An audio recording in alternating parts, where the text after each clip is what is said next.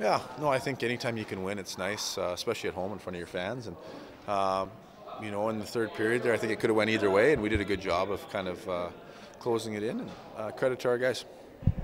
We haven't seen you in a little bit.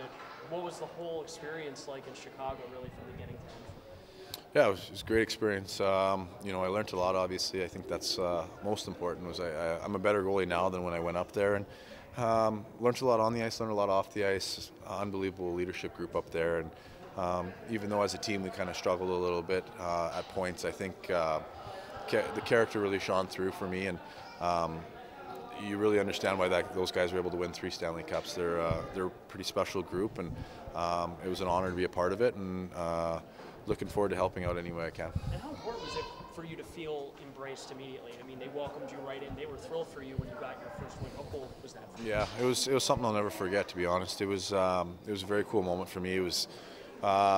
Looking back on it now, it's even more special. I think at the time you kind of get caught up in everything, and it's hard to really take a deep breath and enjoy those little moments. But it was something special. It was something I'll cherish. And like I said, I think the biggest thing is I'm trying to take as much as I can from that. I was a little bit of a sponge up there, and soak it up, enjoy it. I think I realized I could play at that level as well as help other guys out and encourage this whole organization to be a little better. And any advice that you passed on to the younger guys who are trying to get up to that level that you brought back with you since you got back here, Rockford? Yeah, no, I think the most important thing for all the young guys here is to keep working hard. I think that sometimes you can get caught up in a season. A season's a long stretch, and it's easy to get down on yourself or things happen. And I think that my biggest point or key to the guys is keep doing what they're doing, and we got an unbelievable organization here that gives us all the resources to do what you need to do. So kind of use those resources, use it any way you can,